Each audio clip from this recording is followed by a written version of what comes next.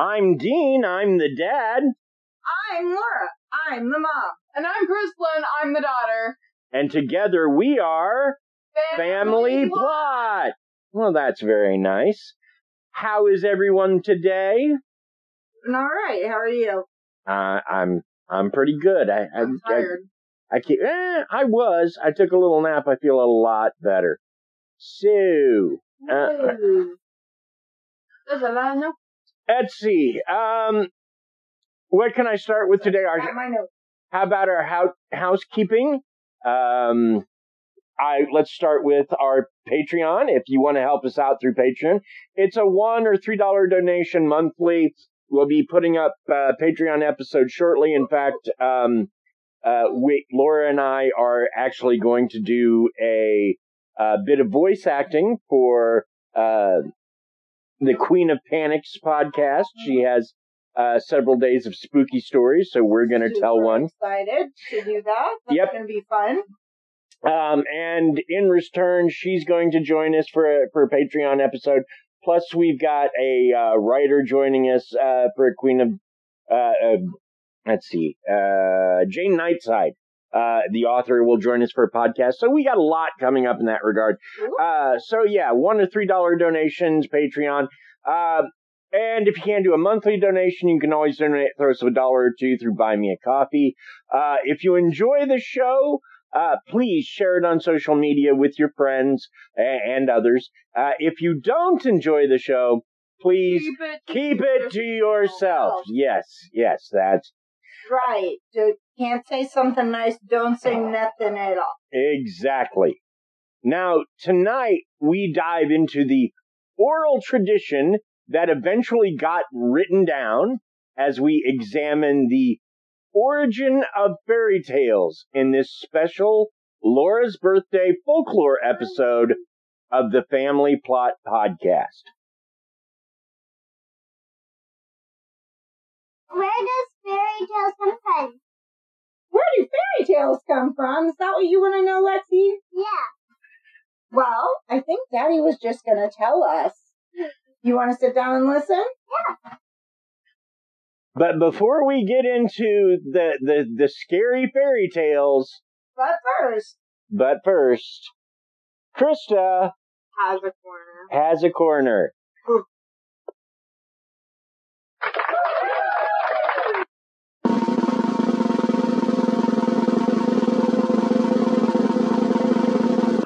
It's not just any corner, it's Krysta's corner.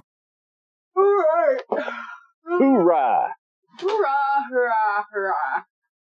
How are you, Krysta? How's your corner today? How am I today? I'm okay. I'm pretty tired. I saw, let's not say her name today, so I'm a happy kid. Okay. Well, I wasn't going to say her name. But you should let her listen to an episode of the podcast so she knows how awesome you are. What do you mean, no, you shouldn't? Our podcast is awesome. You're awesome on it. Why wouldn't you let somebody that you like know that? I would think that would show somebody you like them if you're willing to share something of yourself with them. I don't know, I think it seems kind of creepy. Hey, listen to my podcast, I talk about you a lot. But you don't mention her by name, it's... No. Okay, I don't mention her by name. I mention her a lot still. And you've talked about her 3 episodes in a row. But 3 episodes in a row. That's a lot more than a normally normal. I don't know about that, but okay. All right, we're not going to push anything on you, kiddo.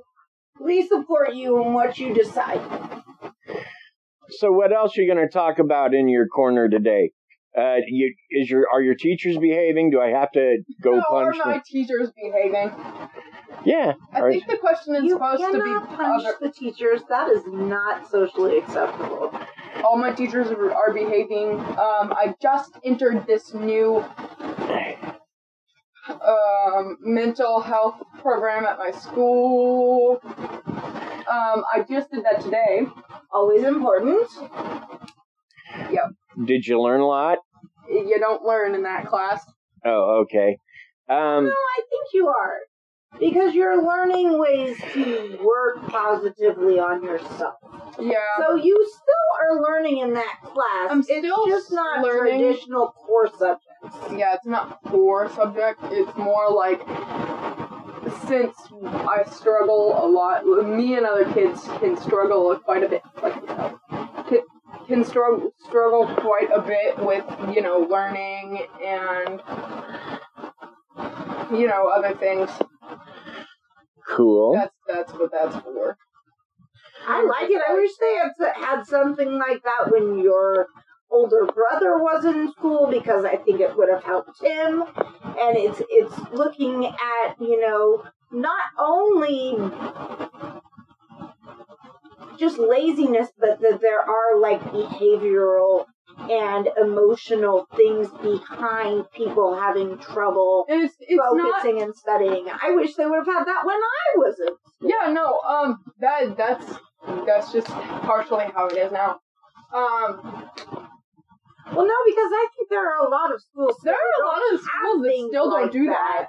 There are a lot of schools that they don't do that because they don't think it helps for learning, but in actuality, it can actually help you more with learning than some of the stuff they're doing. It's like class after class after class, and once you have sort of relief in the middle of a week where you can just sit down and talk to somebody with a group, you can feel open to talk to people when you're in a group. Mm-hmm. And it's really nice. I like the teacher there. Her name is Miss Katie. She's wonderful. Good. She did not have enough coffee this morning. Obviously, she was not very happy today. She was just like, boy, can I sympathize with Miss Katie on that one? Wow. She was just like, first of all, I did not get enough sleep today. I am sorry if I seem rude. I'm not. I'm a very nice person. However, don't be spreading drama. Okay. Well then.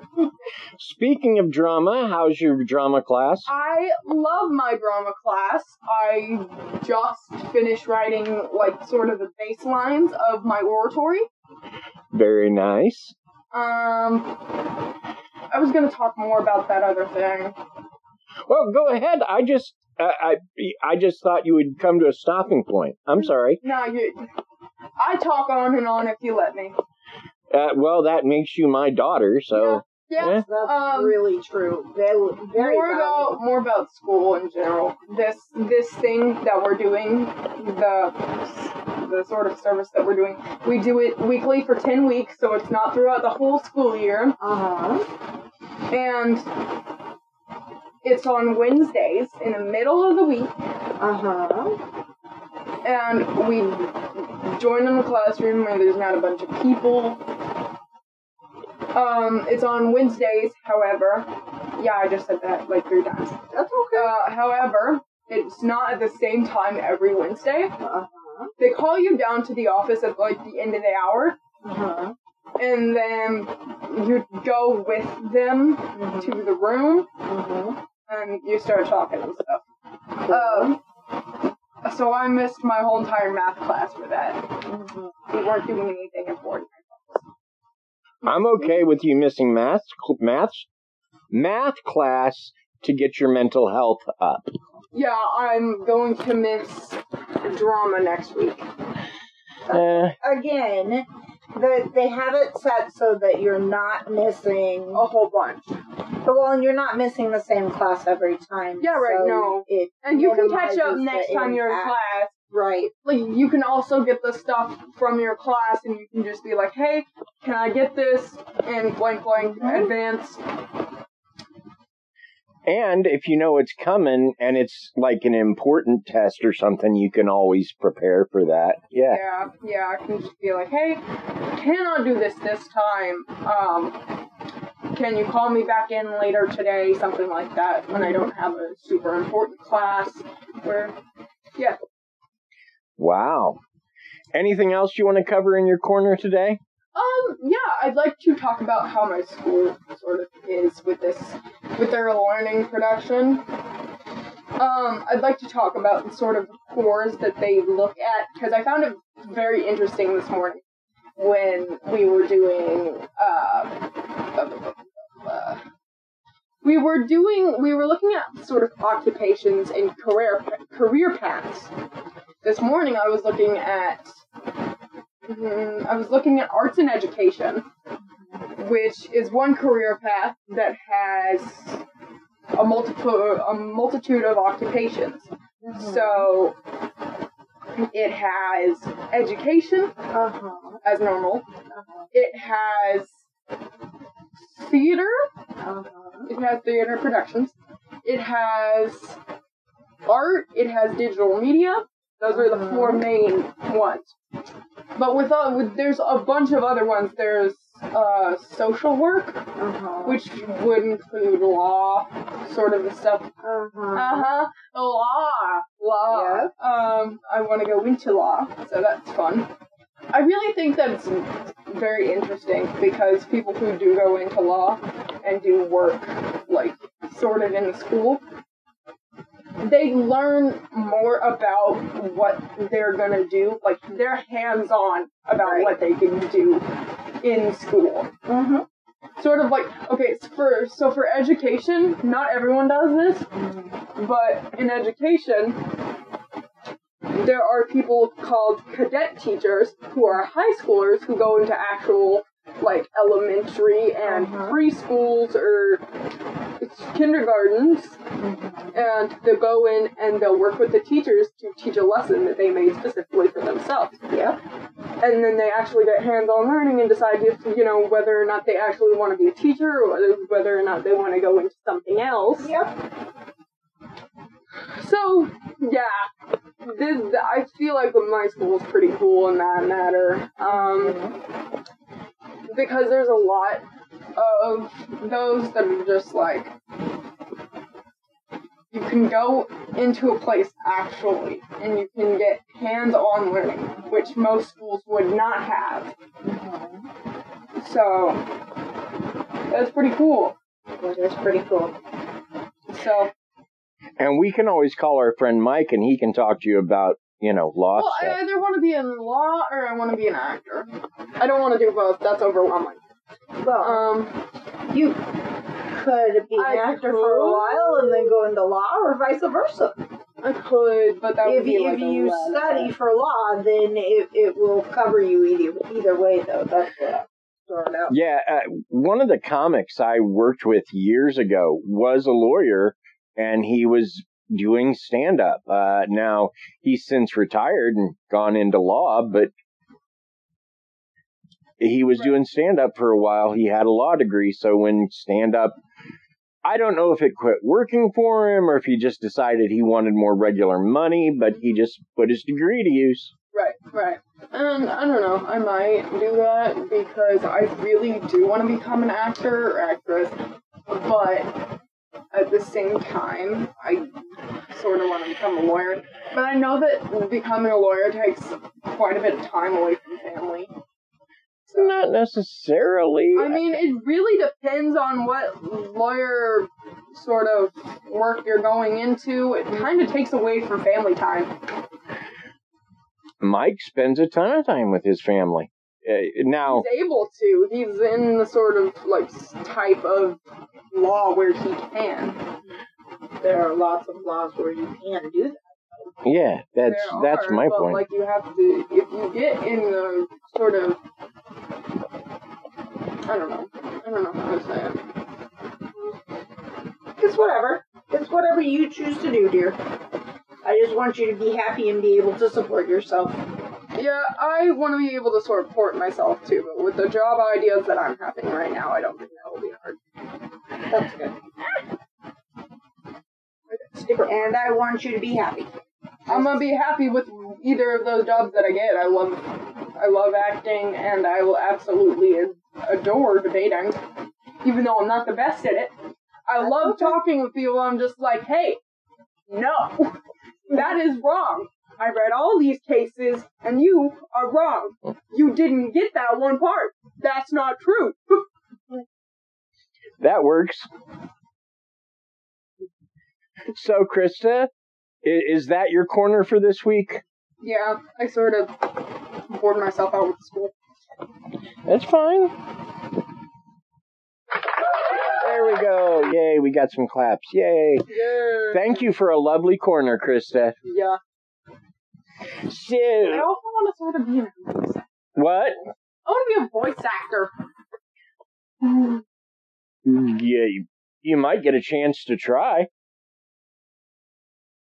We get requests all the time from groups that need a voice actor for this, that, or the other. I would love to voice act. That would be cool.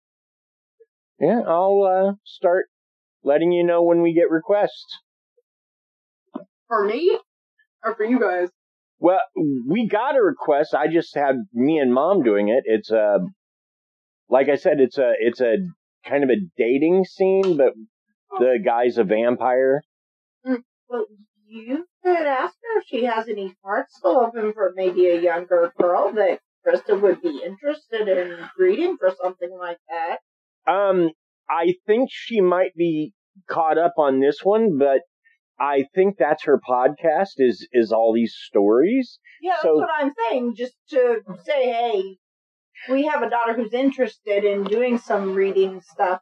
Would you be interested? Yeah, it might not be for her upcoming Halloween episode, but she might have stuff that Krysta can. I could definitely voice act. I'm good at it. I can do all types of voice acting. Yeah, well, anybody who's listened to us has heard me do my New Jersey voice accent.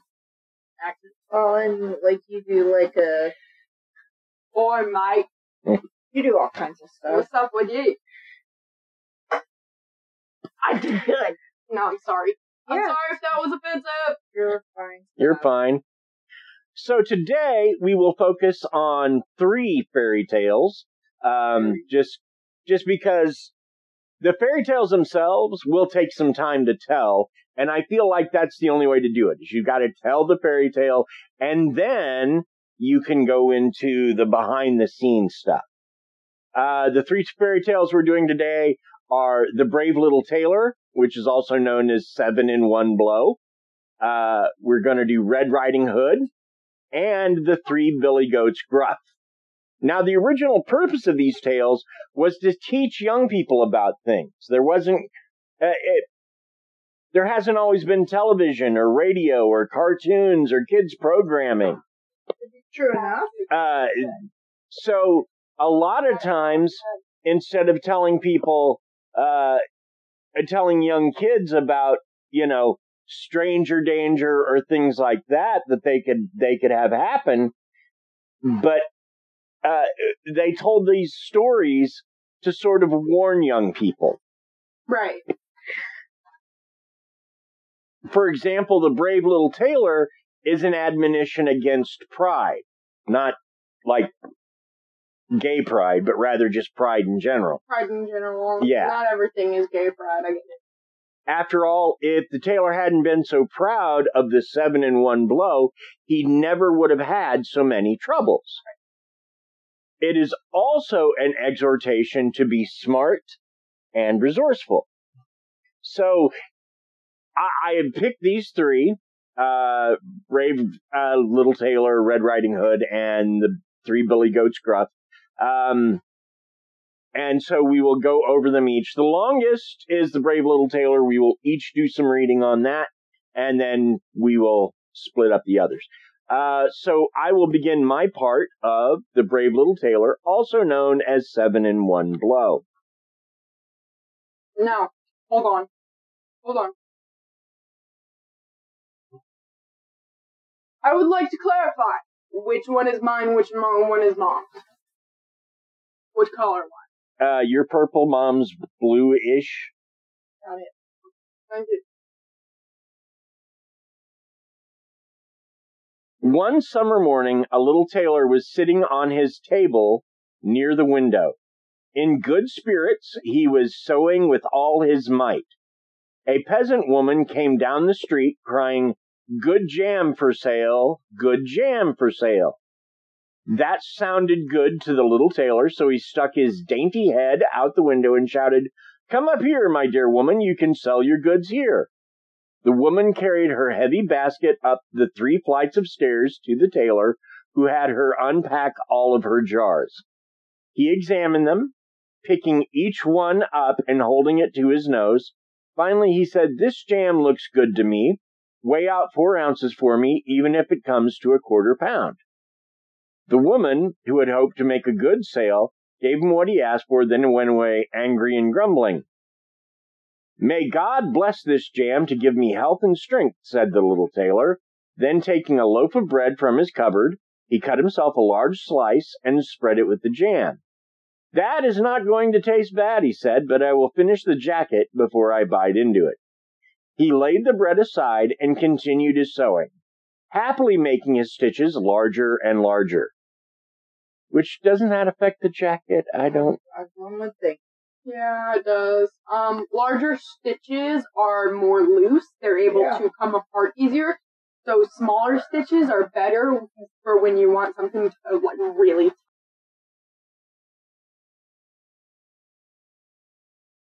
So, meanwhile, the smell of the sweet jam rose to the wall where a large number of flies were sitting. Attracted by the smell, a swarm of them settled onto the bread. "Hey, who invited you?" said the little tailor, driving away the unbidden guests. However, the flies, who did not understand German, would not be turned away, and they came back in ever-increasing numbers. Finally, losing his temper, he reached for a piece of cloth and shouted, "Wait, now I'm going to give it to you." The bread? No. Then he hit at them without mercy. When he backed off and counted, there were no fewer than 7 of them lying dead before him, with their legs stretched out. "Aren't you someone?" he said to himself, surprised at his own bravery. "The whole town shall hear about this." He hastily cut out a banner for himself, then embroidered on it with large letters, 7 with 1 blow. "The town," he said further, "the whole world shall hear about this," and his heart jumped for joy like a lamb's tail. Because he swatted 7 flies? At the same time. At the same time. That's pretty good. But listen. Have you ever swatted 7 flies at the same time and killed them all? I have not. Exactly. However, I also have never thought, hey, if I ever killed 7 flies at one time with one swipe, would I make a giant sign and hang it off the roof? That's like it's Christmas. No. What? Yeah. That's crazy, Tom. No. Okay. You killed. I am fine, but I just needed to get that out. Okay. The tailor tied the banner around his body. He wore it like a dress. More like a sash, but okay. And set forth into the world, for he thought that his workshop was too small for such bravery. Before leaving, he looked about his house for something that he could take with him. Finding nothing but a piece of old cheese, he put that into his pocket. Outside the town gate, he found a bird that was caught in a bush. It went into his pocket with the cheese.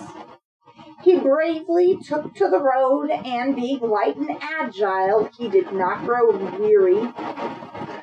The road led him up a mountain, and when he reached the top, A huge giant was sitting there, looking around contentedly.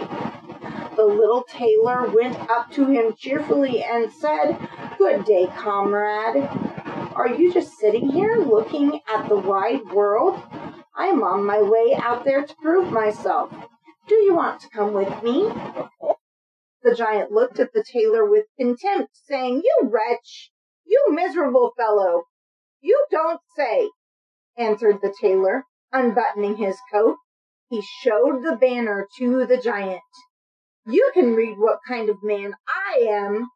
The giant read 7 with 1 blow, and, thinking the tailor had killed 7 men, he gained some respect for this little fellow.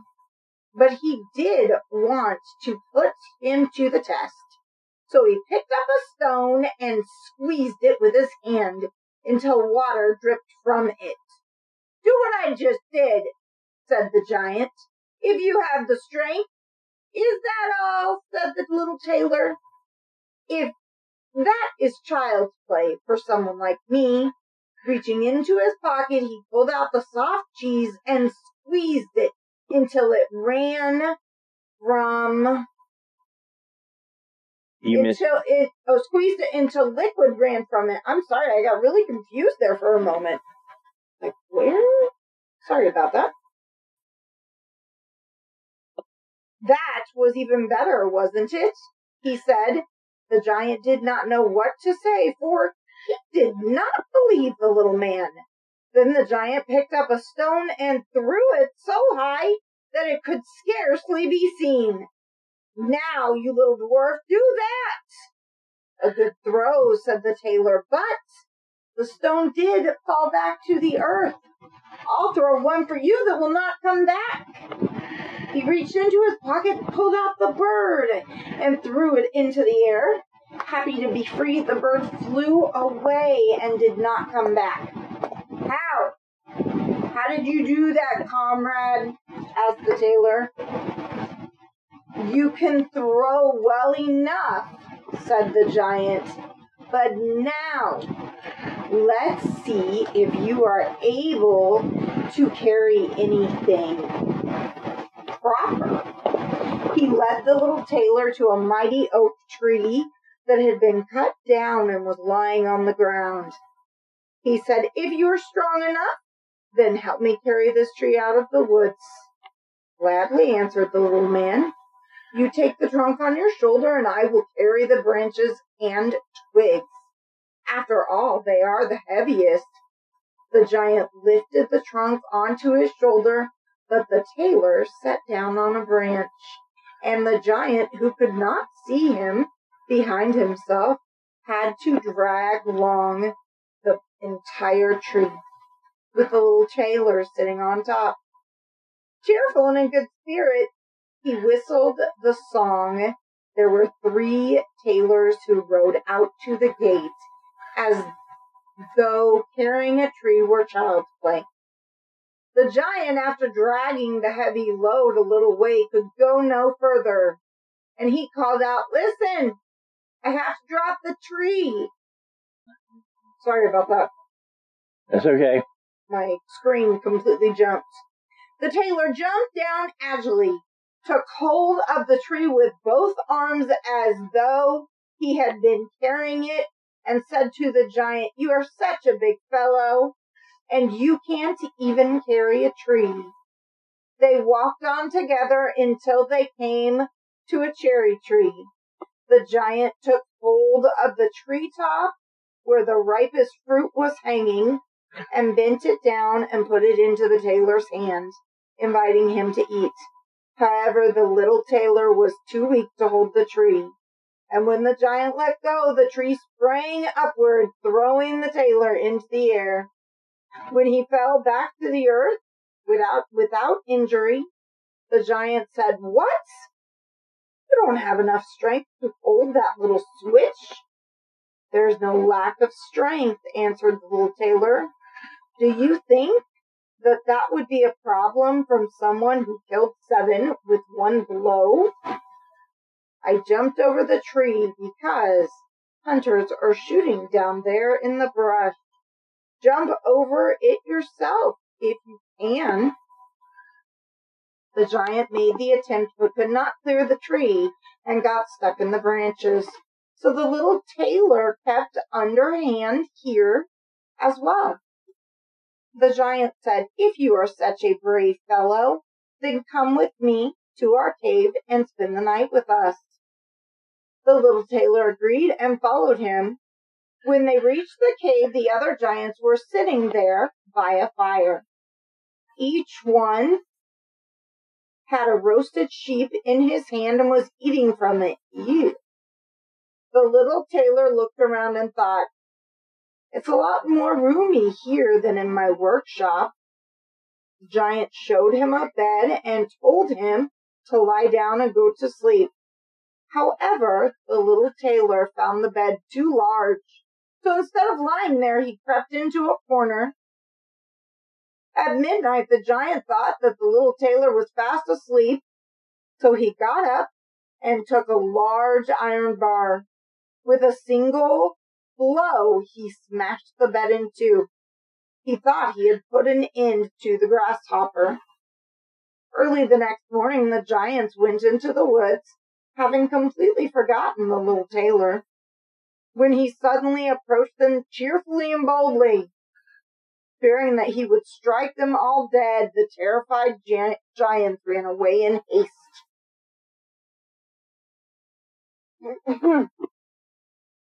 The little tailor continued on his way, always following his pointed nose.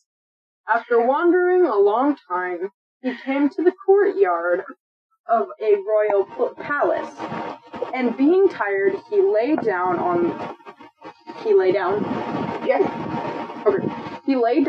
in the grass and fell asleep. While he was lying there, people came and looked at him from all sides,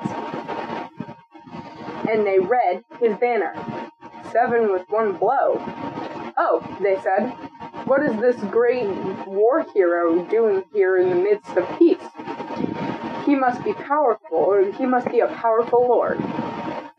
They went and reported him to the king, thinking that if war were to break out, he would be an important and useful man who at any price should not be allowed to go elsewhere. The king was pleased with this advice, and he sent one of his courtiers to the little tailor to offer him a position in the army. As soon as he woke up, the messenger stood by the sleeper and waited until he stretched his arms and legs and opened his eyes. And then he delivered his offer. "This is precisely why I came here," answered the little tailor. "I am ready to enter the king's service." Thus he was received with honor and given a special place to live. However, the soldiers were opposed to the little tailor and wished that he were 1,000 miles away. "What will happen," they said amongst themselves, "if we quarrel with him and he strikes against us? 7 of us will fall with each blow. People like us can't stand up to that." So they came to a decision, and all together went up to the king and asked to be released. "We were not made," they said, "to stand up to a man who kills 7 with 1 blow." The king was sad that he was going to lose all of his faithful servants because of one man, and he wished that he had never seen him. He would like to be rid of him, but he did not dare dismiss him because he was afraid that he would kill him and all his people then set himself on the royal throne. He thought long and hard and finally found an answer. He sent a message to the little tailor, informing him that because he was such a great war hero, he would make him an offer. In a forest in his country there lived 2 giants who were causing great damage with robbery, murder, pillage, and arson. Arson. Nice guys. Lovely. I'll edit it. Daddy can edit it. Okay. It's okay.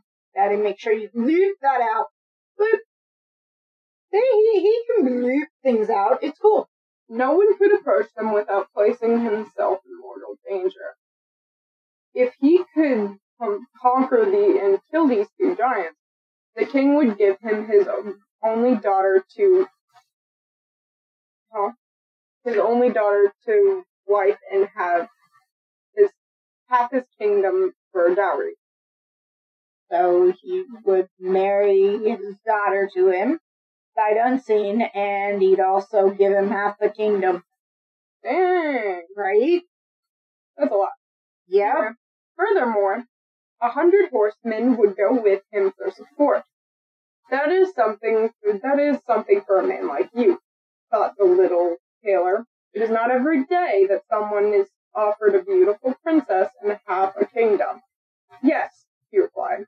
I shall conquer the giants, but I do not need the 100 horses. Anyone who can strike down 7 with one blow has no cause to be afraid of 2. The little tailor set forth, and the 100 horsemen followed him. At the edge of the forest, he said to them, "You stay here. I shall take care of the giants myself." Leaping into the woods, he looked to the left and to the right. He soon saw the 2 giants. They were lying asleep under a tree, snoring until the branches bent up and down. The little tailor, not lazy, filled both pockets with stones and climbed up the tree. Once in the middle of the tree, he slid out on a branch until he was seated right above the sleepers. Then he dropped one stone after another onto the giant's chest. For a long time, the giant did not feel anything. But finally he woke up, shoved his companion, and said, "Why are you hitting me?" "You are dreaming," said the other one. "I'm not hitting you." They fell asleep again.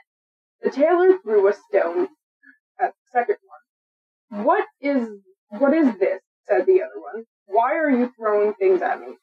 "I am not throwing anything at you," answered the first one. Grumbling, they quarreled for a while, but because they were tired, they made peace, and they both closed their eyes again.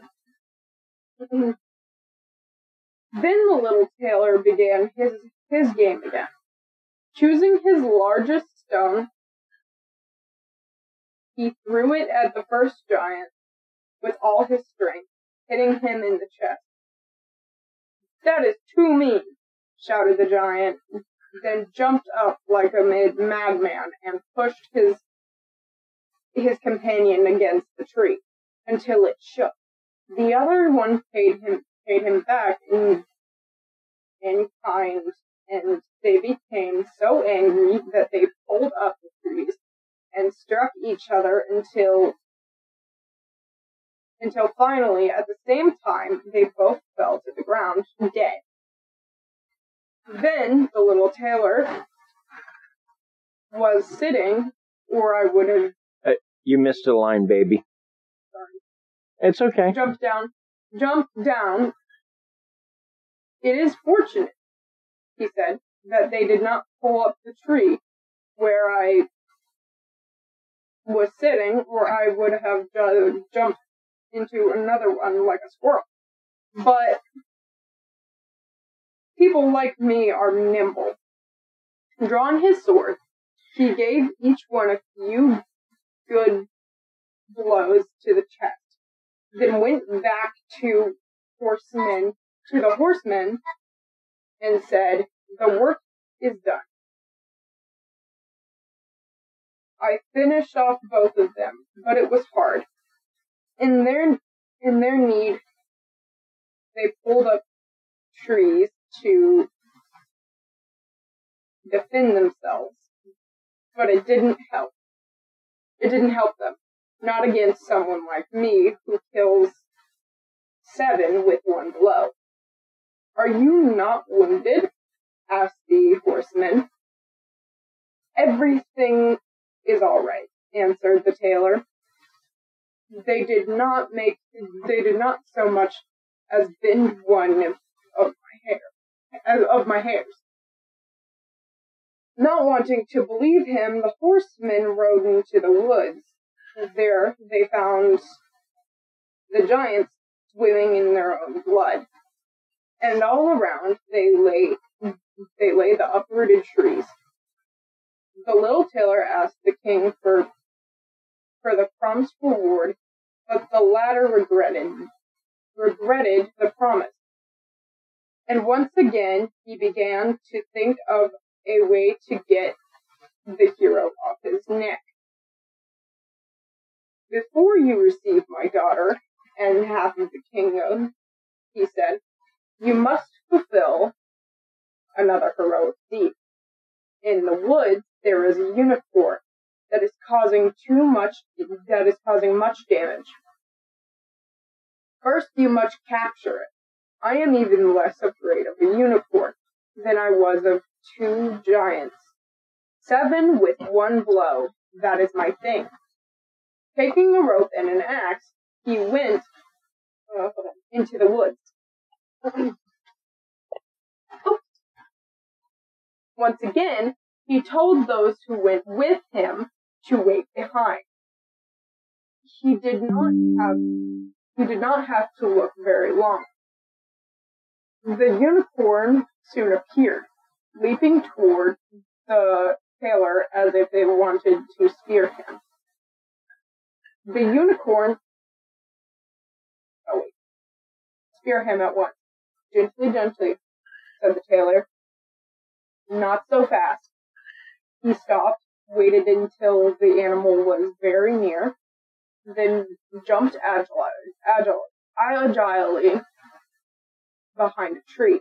The unicorn ran with all its might into the tree, sticking its horn so tightly into the trunk that it did not have enough strength to pull it out again. And thus it was captured. Now I have little bird, said the tailor, coming out from behind the tree. First he tied the rope around the unicorn's neck, then he cut the horn out of the tree with an axe. When everything was ready, he led the animal away and brought it to the king. The king still did not want to give him the promised reward and presented a third requirement. Before the wedding, the tailor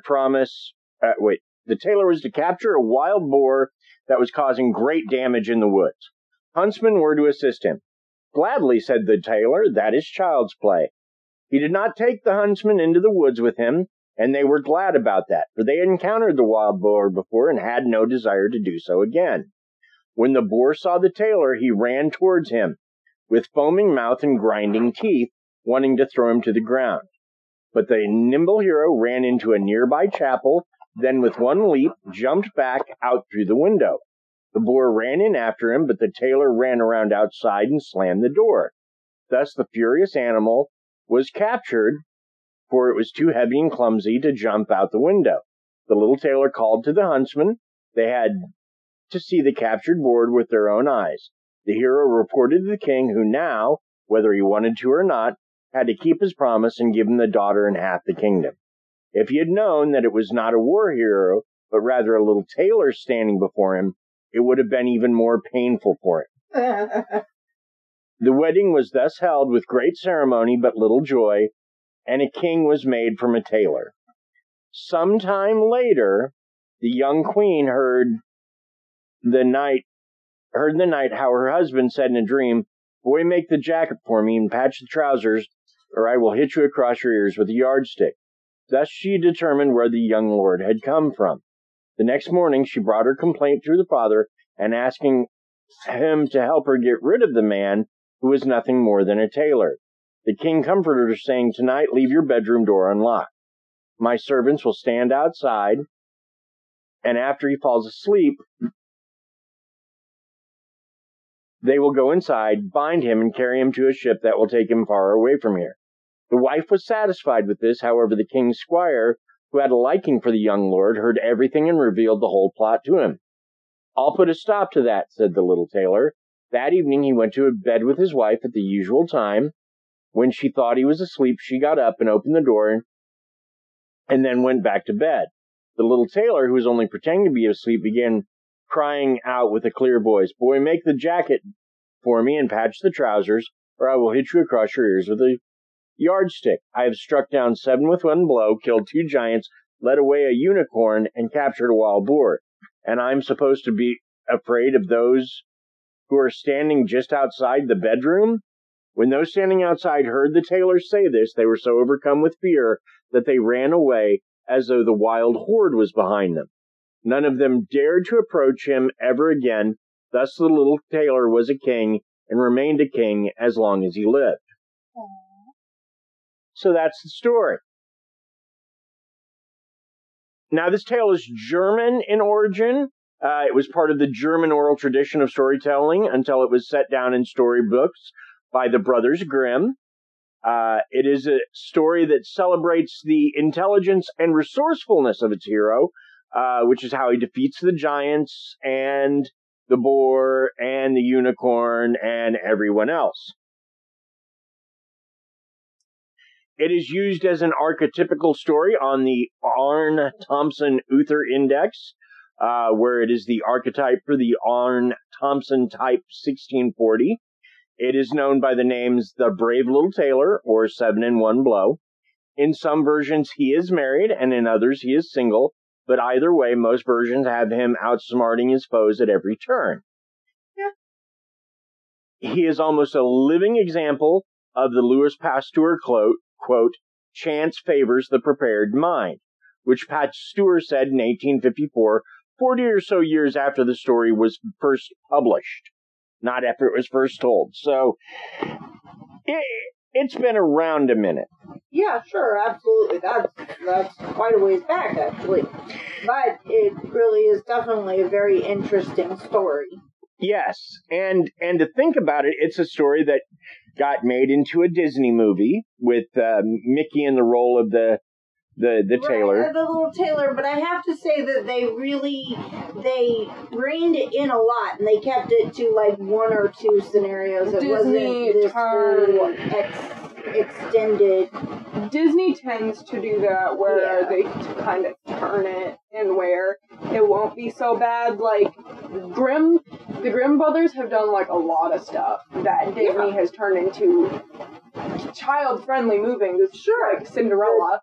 Almost totally lose their the Grimm brothers literally.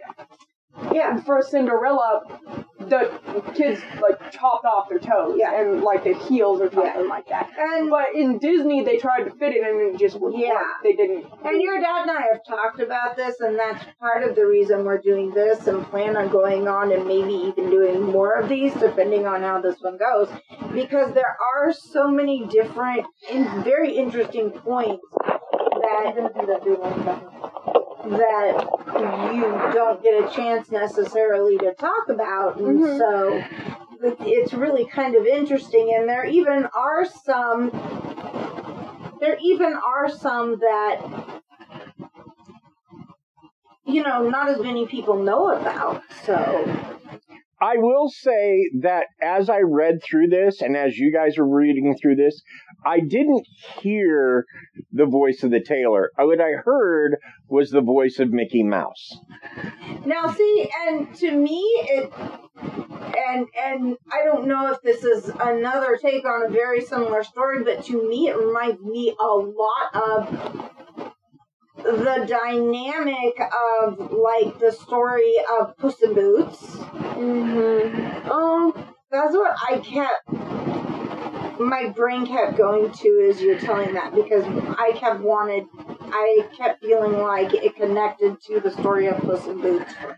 I don't know. Like I said, oh, go ahead, Krysta.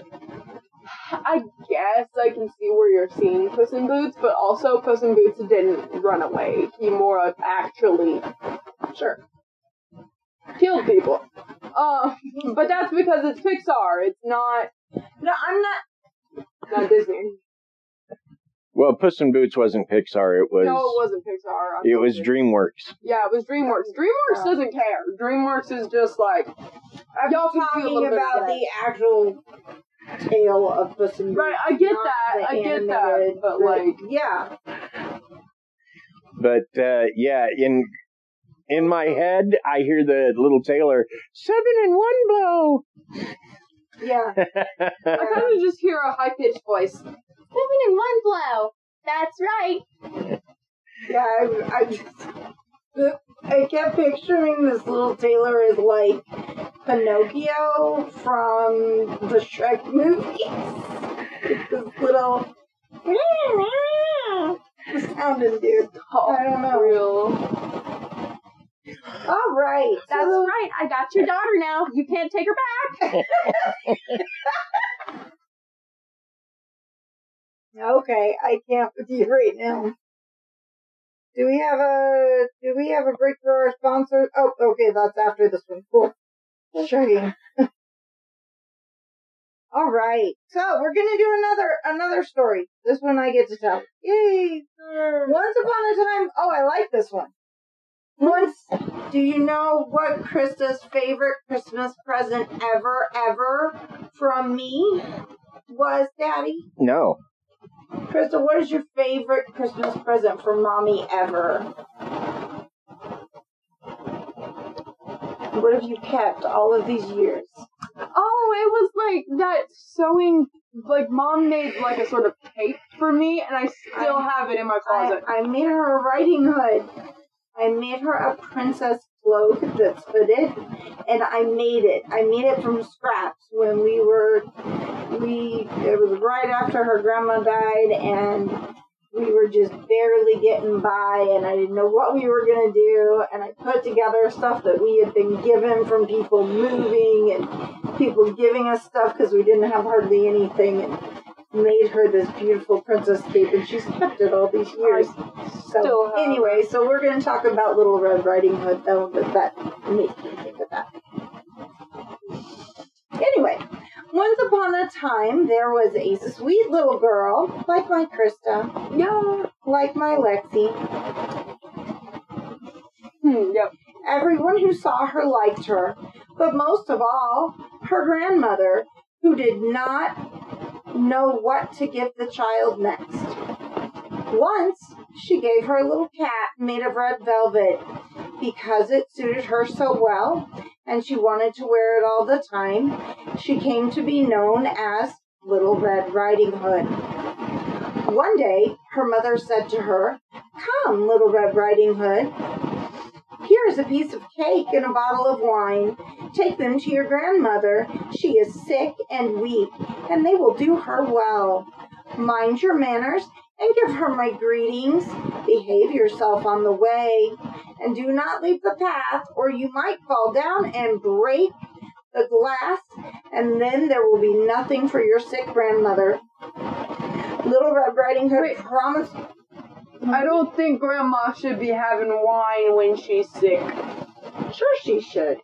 She can have wine after she's done being sick. I don't know why she needs wine while Well, she's sick. wine actually, back in the times when this was written, people would use it to, like, fortify their health. Like, it had vitamins and things in it that they weren't necessarily getting in their food. That stuff gets you drunk. What do you mean? People used to... Everyone drank wine. Kids drank wine. Yeah. But do you think you see those pictures of all these medieval families and these children walking around like, Okay, I'm just saying. they ain't fighting with each other or nothing because they I'm just saying, washed. in the story that I heard, it was not taking wine. Okay. But that is because the fairy tale that I heard... basket of goodies, right? She took Grandma a basket of goodies. I heard it when I got changed it was like, I think it was some fruit, I think it was cheese. Yeah. Okay, a basket of goodies. Yes, so just pretend. Wine is made from grapes. What are grapes? Fruit. Okay, berries. We're good. Fruit. Not cake, fruit and cake. Cake is fine when you're sick. I think cake is a good cheerio. Okay, there we go. So relax. I'm not relaxed. Little Red Riding Hood's not fooling around with anyone. Oh, is it my turn? Or no, I'm still. Okay, Mom, reading. keep going. All right. Little Red Riding Hood promised to obey her mother. The grandmother lived out in the woods, a half hour from the village. When Little Red Riding Hood entered the woods, a wolf came up to her. She did not know what a wicked animal he was and was not afraid of him. Good day to you, Little Red Riding Hood. Thank you, Wolf. Where are you going so early, Little Red Riding Hood? To grandmother's. And what are you carrying under your apron? Grandmother is sick and weak, and I am taking her some cake and wine. We baked yesterday, and they should give her strength. Little Red Riding Hood, just where does your grandmother live? Her house is a good quarter-hour from here in the woods, under the 3 large oak trees. There's a hedge of hazel bushes there. You must know the place, said Little Red Riding Hood. The wolf thought to himself, now there is a tasty bite for me. Just how are you going to catch her? Then he said, listen, Little Red Riding Hood. Haven't you seen the beautiful flowers that are blossoming in the woods? Why don't you go and take a look? And I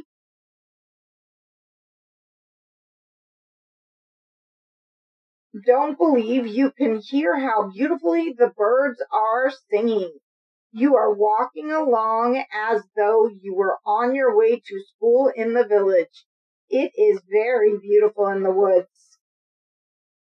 Little Red Riding Hood opened her eyes and saw the sunlight breaking through the trees, and how the ground was covered with beautiful flowers. She thought, if I take a bouquet to grandmother, she will be very pleased. Anyway, it is still early, and I'll be home on time. And she ran off into the woods looking for flowers.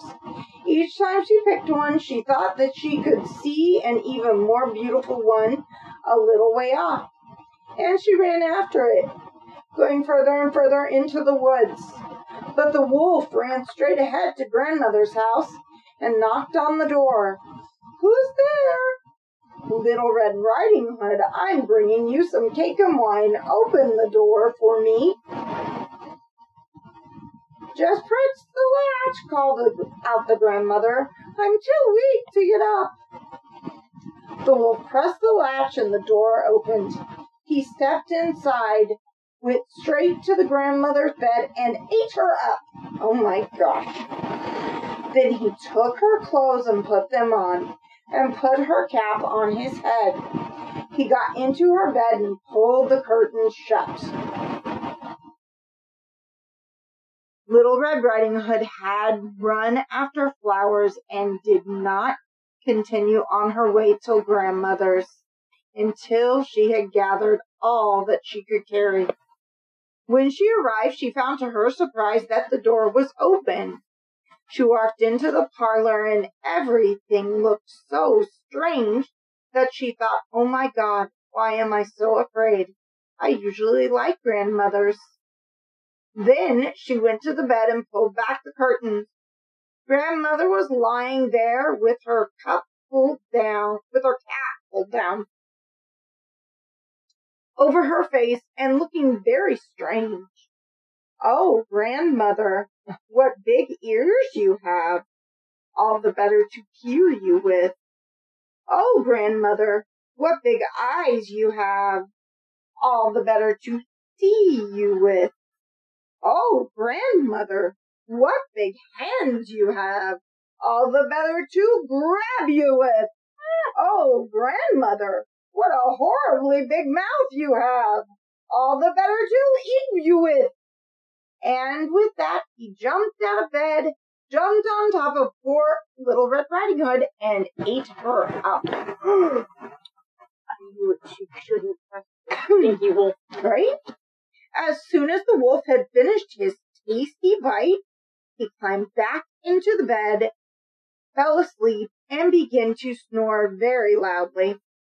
A huntsman was just passing by. He thought that it was strange that the old woman was snoring so loudly, so he decided to take a look. He stepped inside, and in the bed there lay the wolf that he had been hunting for such a long time. He has eaten the grandmother, but perhaps she can still be saved. I won't shoot him, thought the huntsman. So he took a pair of scissors and cut open his belly. He had cut just a few strokes when he saw the red cap shining through. He cut a little more, and a little girl jumped out and cried, "Oh, I was so frightened! It was so dark inside the wolf's body." And then the grandmother came out alive as well. Then Little Red Riding Hood fetched some large, heavy stones. They filled the wolf's body with them, and when he woke up, he tried to run away.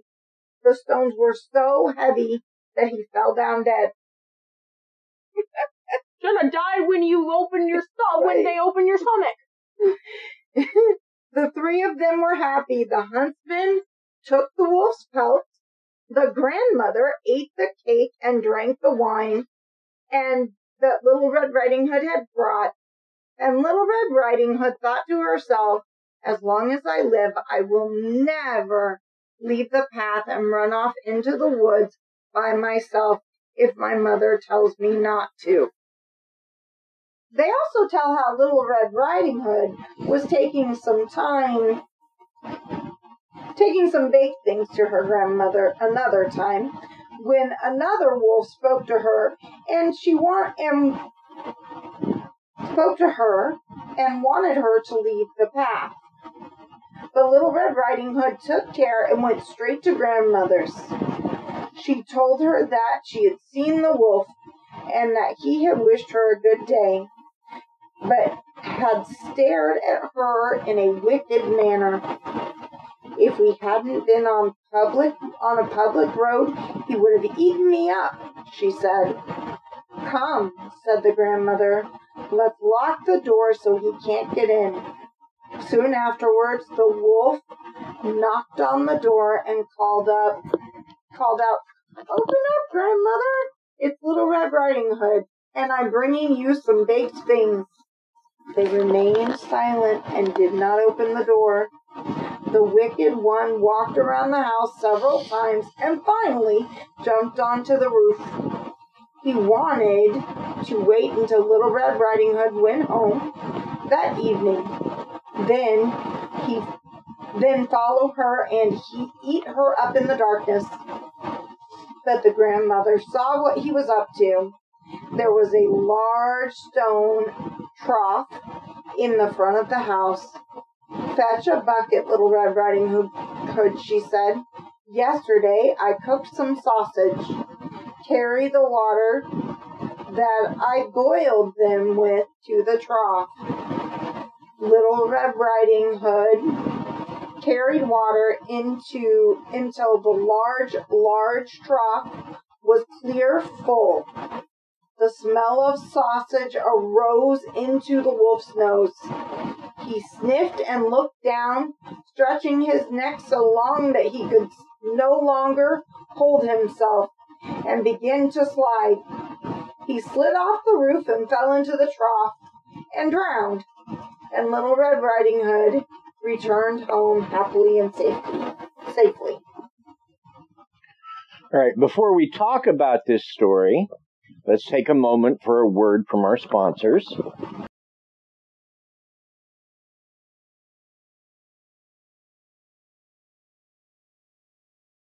Hey, babe.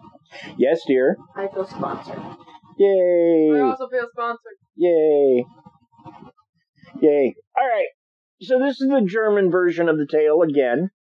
In the Italian and Russian versions, the grandmother and Red Riding Hood are eaten and freed by the woodsman when he cuts the wolf open. Because apparently in Italy, Germany, and Russia, wolves don't chew. Interesting.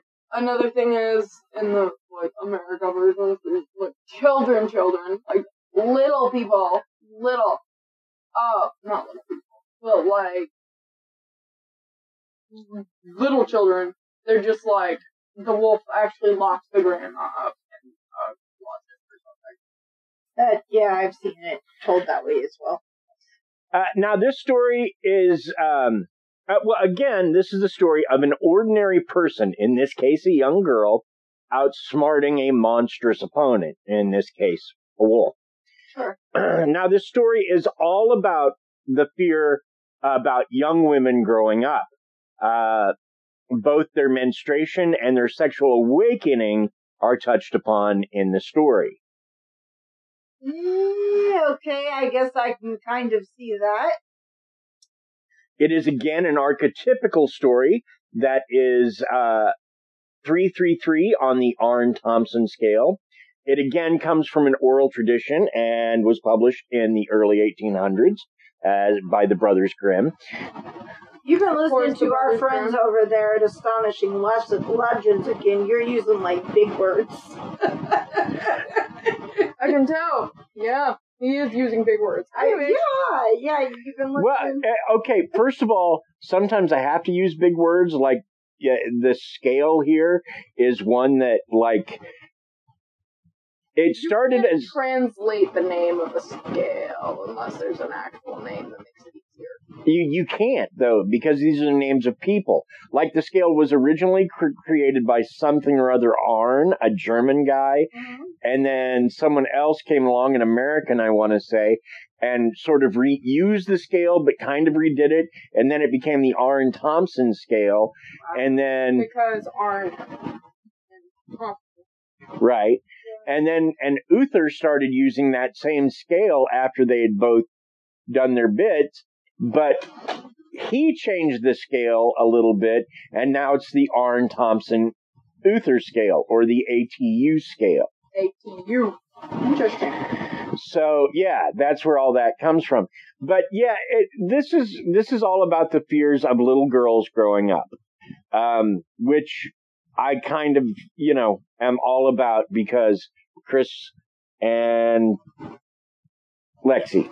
Grouchy Lexi, but yeah, Lexi. Yeah. she's going through one of those kid phases. So, but again, like I said, it comes from an oral tradition. And again, like the Italian and Russian versions, they make sausage out of the wolf. Yeah. Yeah, I've heard that too. Yes, I've also heard of that one. I haven't read that one in particular, but I have heard about the one where the wolf just shoves the grandma in the closet. The same, the words are said the same each time though, so it's sort of just like, nah, what big hands you have, all that. Yeah. That's all in the same order all the time. Unless they sometimes they take a couple out in comparison to what I read. I think sometimes, like, with big eye, with ears better to hear you with, eyes better to see you with, teeth better to eat you with, kind of thing. Yep. And in American stories, she tends not to get eaten. That's true. A lot of times, she's the hero. Yeah. Yeah, that she goes and gets the woodsman or whatever. So in American stories, she tends not to get eaten, but in most of the original European tellings, she's eaten and, well, she's not... The huntsman comes and saves them. Yeah. So... She's not dead in any of them, though. Neither of them die. Yeah. Unless, people want to make it really gory. Well, again, like I said, apparently in Europe, wolves don't chew, so... Apparently. That's my... I thought only owls did that, but no, I guess not. Well, they say sharks do that too. Sharks might actually swallow people. Like they just Well, and I know snakes do. Snakes don't tear things up. They Snakes squish them don't. and then yeah. Also, orca whales. They'll just open their mouths. Or no, they won't even open their mouths. They'll keep their mouths closed, and the little fish that they need go through their teeth. But those aren't orca whales. Those are blue whales. Yeah, blue whales, the bigger ones. Right. Alright. Try again. Once upon a time, there were 3 billy goats who were to go up the hillside and make themselves fat. And the name of all 3 was Gruff. And the name of all 3 was Gruff. Really? All of their names were Gruff. Okay. Yeah. Huh. On the way up, I wonder how they tell each other apart. Probably different markings. One's. I mean, it's like, They yo, baw Gruff. different. Yo, Gruff. Gruff, what's up, man? They baw different. They go, Like, that would be really confusing, like, at a picnic or a restaurant. They do. Order after Gruff. Well, No, they baw different. I bet they baw different. I bet they're. actually, if you read the story, they sort each other by size. They do. Yeah. Gruff number 1. Sorry. Gruff number 2. Mom, shush. Go ahead. Chris. Anyway. I didn't. No. I really, went off on a tirade. No, you're fine. You're fine. You're like, dude, honey, just let her read the story. No, you're good. You're fine. I need to make sure that I know where I am, because while I zoom in really close, there's still ways for me to get lost because there's 3 other lines. Anyway, on the way up was a bridge over a cascading stream. Cascading? Cascading. That was great. That was Cascading stream they had to cross. And under the bridge lived a great ugly troll with eyes as big as saucers and a nose as long as a poker. Mom, stop. That last part. Do you not remember the Dora episode with the 3 billy goats, Gruff? I do remember I'm it. a grumpy old troll who lives under the bridge. So first of all came the young billy goat. Billy goat Gruff. Sorry. To cross the bridge. Trip, trap, went the bridge. Who's tripping over my bridge? Roared the troll. Oh, it's only I, the tiniest billy goat Gruff. I'm gonna go up to the hillside to make myself fat, said the billy goat with such a small voice. Now I'm coming to gobble you up, said the troll. Oh no! Pray don't take me. I'm too little, that I am, said the billy goat. Wait a bit till the second billy goat Gruff comes. He's much bigger. Wait, which one's this? Well, be off with you. Oh yeah, it's the troll. Well, be off with you, said the troll. A little while after came the second billy goat Gruff to cross the bridge. Trip, trap, with the bridge. Who's that tripping over my bridge? Roared the troll. Oh, it's the second billy goat Gruff, and I'm going up to the hillside to make myself fat, said the billy goat, who hadn't such a small voice. Now I'm coming to gobble you up.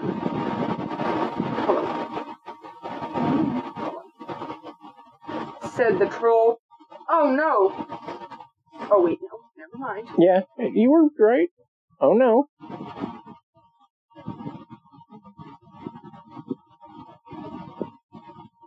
Oh no, don't take me. wait a little bit till the big Billy Goat Gruff comes. He's much bigger. Very well. Be off with you, said the troll. Go. But just then came the big Billy Goat Gruff. Trip, trap, trip, trap, trip, trap, went the bridge for the Billy Goat. It was so heavy that the bridge creaked and groaned under him. Who's that tramping all over my bridge? Roared the troll. It's I, Big Billy Gruff, said the Billy Goat, who had an ugly, hoarse voice of his own. Now I'm coming to gobble you up, roared the troll. Well, come along. I've got 2 spears, and I'll poke your eyeballs out your ears. I've got besides 2 curling stones. I've got besides 2 curling stones, and I'll crush you to bits, body and bones.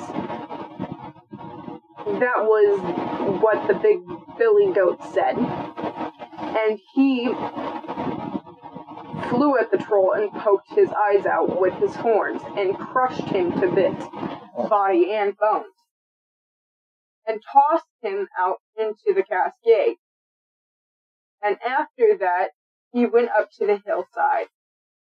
There the Billy Goats got so fat that they were scarcely able to walk home again.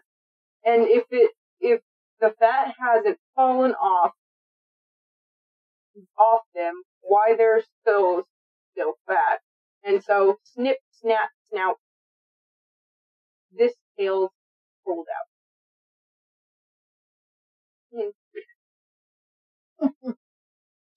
So that's the Billy Goat's Gruff. That's the Norwegian version of the tale. Mm-hmm. In the Polish version, a wolf is the villain. And in the German version, a wolf is the culprit as well. This tale is an exhortation against greediness. After all, if the troll or wolf had settled for the small goat or the medium-sized goat, he would have had a meal.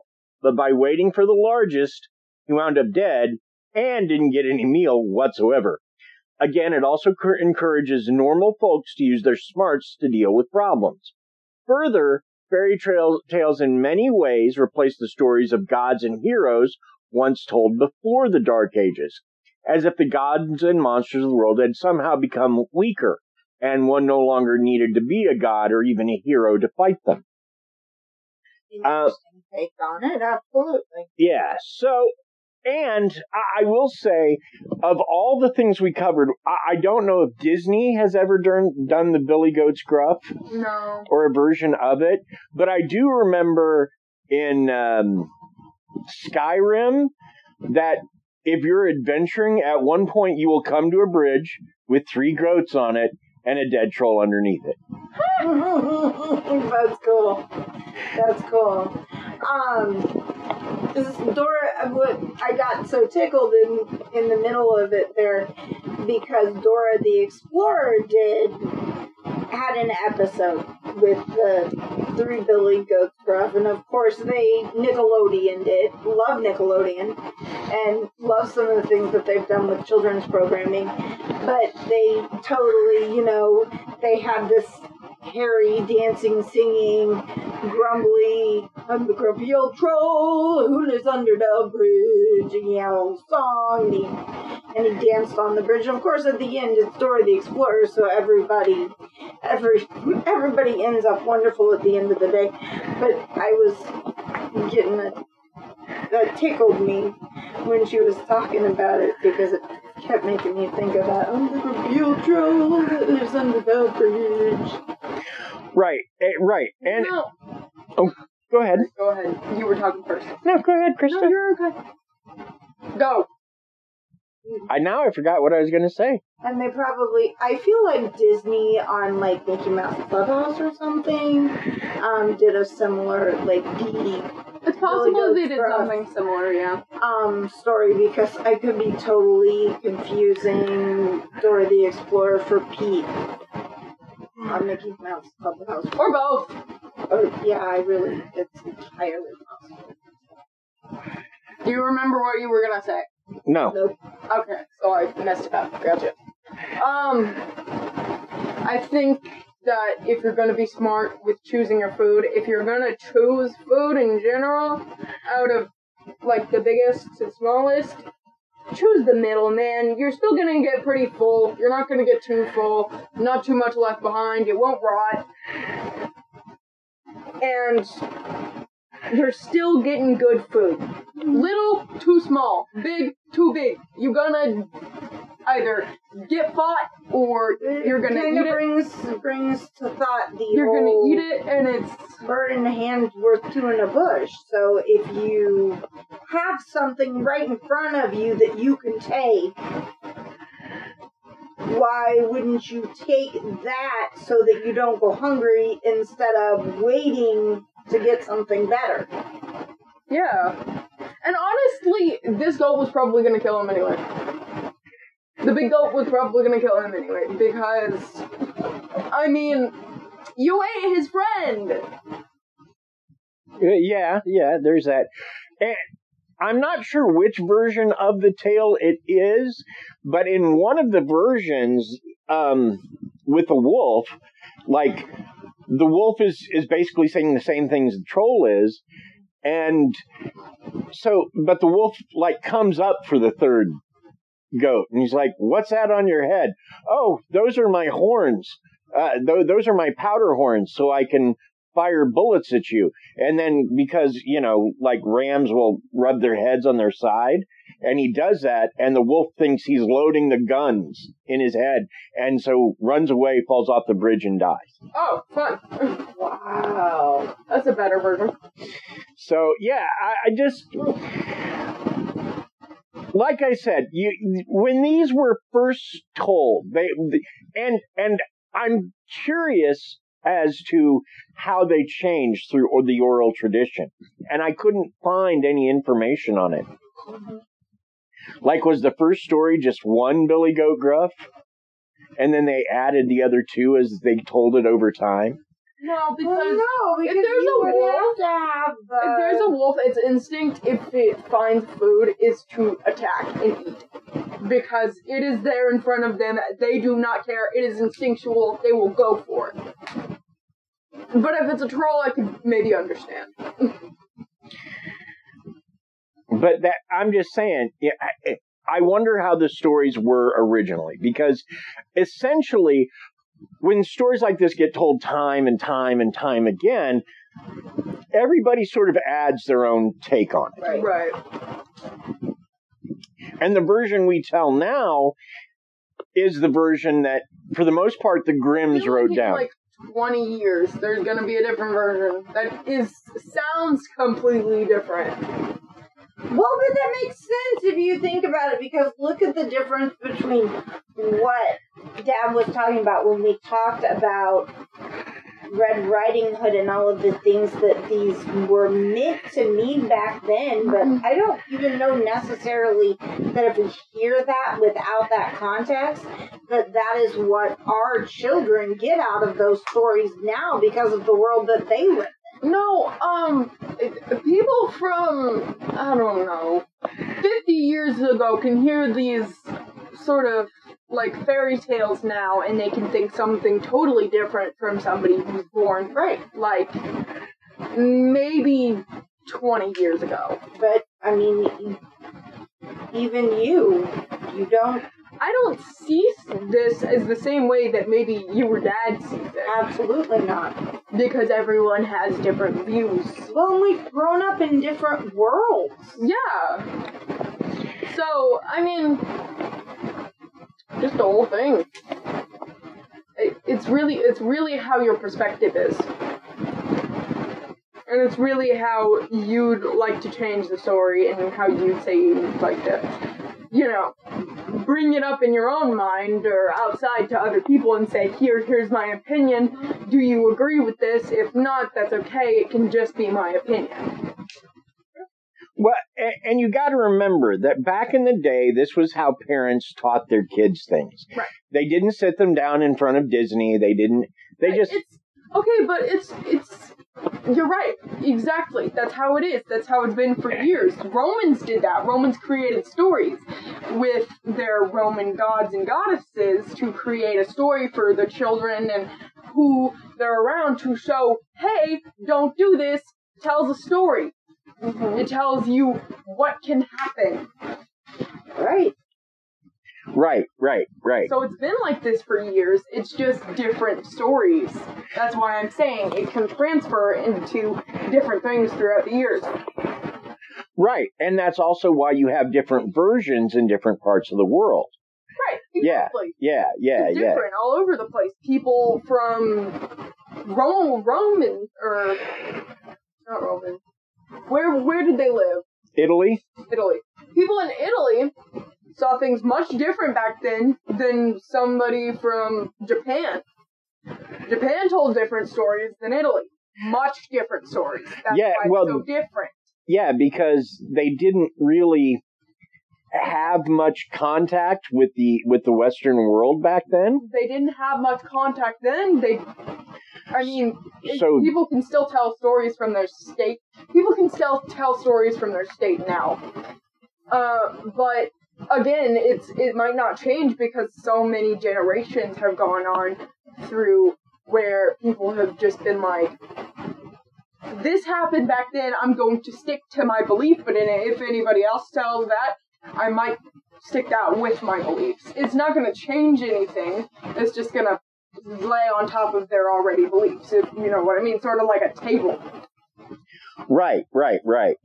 Now, take the top part off if you find something that, you think is better, or if you just find out that you don't agree with it anymore. But you can also keep it on. It doesn't have to move. Right. And here's the thing. When Laura first came up with the idea, and this has been a while back, for Origins of Fairy Tales, I originally thought they would all come from kind of the same place. But that's not the case at all. To do them all, we would have to take every fairy tale and then give it its own story and its own little origin, like we did this with this episode.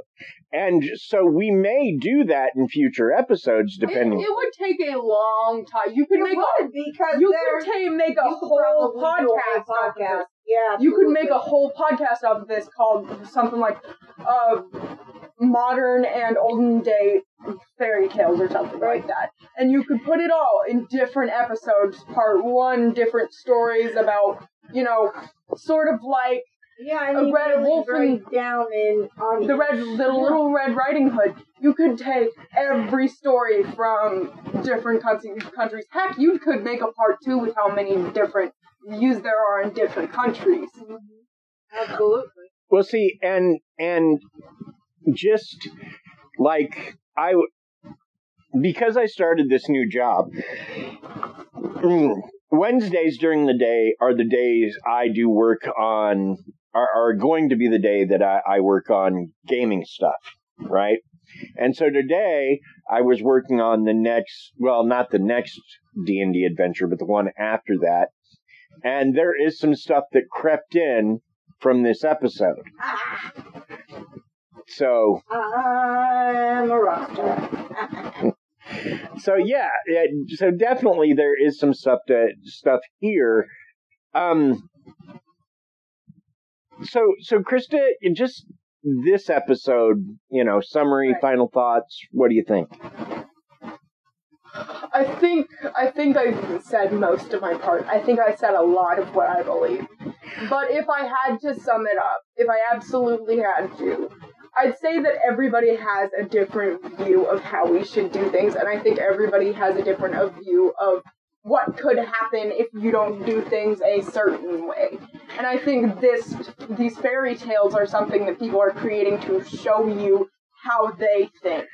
And the reason why people change it up so much is because sort of they've had experiences with something that, like, they sort of relate to the fairy tale, or they know something could change within that fairy tale if something else happened. Sort of a cause and effect type thing. Sure. And it can also relate to your actual life. So what was your favorite fairy tale that we covered today? I have different reasons for why I like all of them. The last one, it tells you, I feel like I don't have a favorite necessarily. I have favorite parts and all of them. I don't necessarily have a favorite on its own. I feel like I really like the sort of plot lines of The Little Tailor, but I also, like how the end of Little Red Riding Hood turned out. Okay. Hun, your final thoughts? I'm disappointed in us for not mentioning the very real moral of the story of Little Red Riding Hood of don't talk to strangers. Yes, yeah. And we didn't bring that up, so I just wanted to make sure that we clarify. Children, don't talk to strangers. Right. Strangers, don't talk to children. Fair, right. I have trouble with that one. I should be ashamed. Never mind. Children are so cute. I don't want to steal your children. I just want to admire them. I love children. I even love mine, even when they're mean to me. I love you, me. And I'm a grumpy old troll that lives under the bridge. What's your favorite? I don't know. See, I still say the Little Red Riding Hood. I've seen so many different bits and pieces. The Little Tailor. I've seen different bits and pieces. I wonder, is the Brave Little Toaster written off the Brave Little Tailor? No, the Brave Little Toaster is a story all of its own that was written in a book. But it's not a fairy tale, it was just a book. Wow, cool. Okay. I don't know why that just... Because the name is very similar, that's why. Right. Which, when I was doing the search, Brave Little Tailor, so did Brave Little Toaster. And I was, yeah. Right? Yeah, it popped up Brave And probably Little Gingerbread Man. And then you popped up... What? The Gingerbread Man? Gingerbread Man. I had that... Oh my goodness. I'm just getting flashbacks from Mr. Felber. Mr. Felber had everything Gingerbread Man when she was in kindergarten. Okay. He was I want to talk about a little story from kindergarten. He was the best kindergarten teacher ever. I want to talk about a little story from kindergarten now. Okay. Quickly. So, quickly... Okay, I'm sorry, not quickly. Go, stop. Okay. So, we went in, so it was around Christmas time, and we went into the cafeteria, right? We had these little cafeteria tables set up already because, breakfast had just happened. They hadn't put it away because Mr. Felber and some other, kindergarten teachers, because it was a building full of other teachers as well. But, the kindergarten teachers' school. Yes. Okay, but there are specific, schools for kindergarten teachers. Which is why I specified. Gotcha. Okay. But Mr. Felber took us to the cafeteria. There were tables set up with pieces of paper that had, gingerbread men on them. We would color our own gingerbread men. We went out of the cafeteria, we went back into the classroom, and we saw our gingerbread man, hanging from the ceiling. And we thought that was really cool. We thought that was really fun. We had a gingerbread man in that classroom, and we also had, what is it called? The Elf on the Shelf. That was just, had cookies. It had cookies right there. Very nice. Mr. Felber was big into gingerbread man. Everything in that class was gingerbread. Everything in that class was cookie themed. He loved cookies. Sure did. I miss having a male teacher, I'm gonna be honest. You have several male teachers. Now I don't do. know what you're talking about. Now I do, but they're never as nice as Mr. Felber. I miss Mr. Felber. I mean, yeah, those. Well, he had multiple kids go into teaching. That says something. Yeah, that does. When you are a teacher and you make such an impression that 3 out of your 5 children or something, I don't remember. I believe he had a big old, really good sized family. Anyway, children and his children's spouses, several were teachers as well, and all had worked in the same school district. It was kind of cool. Anyway. But that aside, not that it's not important, that aside, I don't know. I guess it's interesting to me that even in the Middle Ages, when, like, media? there wasn't any media, but rather than tell their kids, don't talk to strangers, they told them Little Red Riding Hood. Right. Yeah, they still use this kinder, gentler language with their children almost. And I find that kind of interesting. I feel like the story sort of helps them understand. But my favorite tale is the 3 Billy Goats Gruff, mostly because I like the big Billy Goat coming out at the end and going, "What, you're a troll? I'm not scared of trolls. Pow. Bye." All right, look, grass time. I'm hungry. Yeah, I If the fat hasn't fallen off of them, they're still fat. Yeah, I feel like just the stories go through easier than the words because like the stories are sort of collected. They have a sort of main idea, and they have like softer, not as hard words. You can understand the plot lines. However, when you're just like big words, understand now. What's the kid gonna do? Sit there and cry? No, it doesn't know what to do. Big words, understand now. Well, to our listeners, I want to say thank you for listening. Always thank you for listening. We have reached the end of our show. Happy birthday, my dear Laura. I know it's a little early, like this episode will drop the day before, but still. Happy birthday, Mom! Thanks to Bill Barrett, who does our theme music. Thank you, Bill. If you need music for a project, Bill's your guy. You can reach him at Bill Barrett, BEHRENDT, at sbcglobal.net. Thanks, Bill. Thank you, Bill. Also, thanks to Paige Elmore of Reverie Crime Podcast. If you need a true crime podcast that doesn't have a 14-year-old on it, Paige has you covered. We do true crime a little here. Fine. But, also Paige has a Canva addiction and got together with our Krysta to do our logo art, so thank you, Paige. Thank you, Paige. Also thanks to Aaron Gnerk of the Big Dumb Fun Show, who continues to promote us locally. What did you think of this episode? Tell us on our Facebook group. Got an idea for an episode? You can tell us that in our Facebook group as well. Join us next week as we end September by discussing the life and times of Butch Cassidy. So a little true crime, a little history. Wow. We'll go with it. Good way to end out before we get into spooky season. Exactly. Or maybe we'll cover something else. Who knows? Bye! Bye!